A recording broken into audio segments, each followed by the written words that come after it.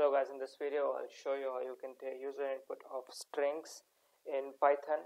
So let's take input from the user on about his favorite fruits. So let us first define the list. We don't define the size of the list over here as we used to do it in a C or C++. So we'll simply write fruits. I don't know about Java, but in C or C++ we used to write the size of the list initially.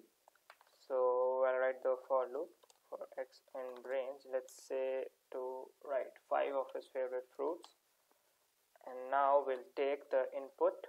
So that input will be stored in an object k, and input of, let's say, enter your fruit, and let us print it in different line. Then what you have to do is you have to append it.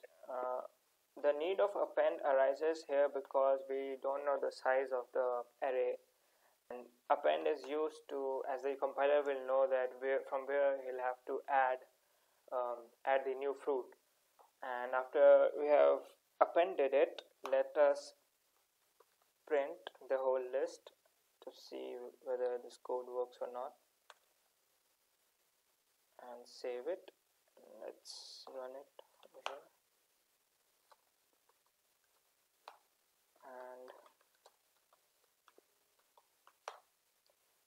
so let's say write apple, banana, orange, grapes, melon. So it will display all the input strings, or you can say the fruits that the user has input. So this is how I take input. There are other ways to provide the input as well. So there's split function, and there are many different ways, raw input, and yeah, that's how it's done.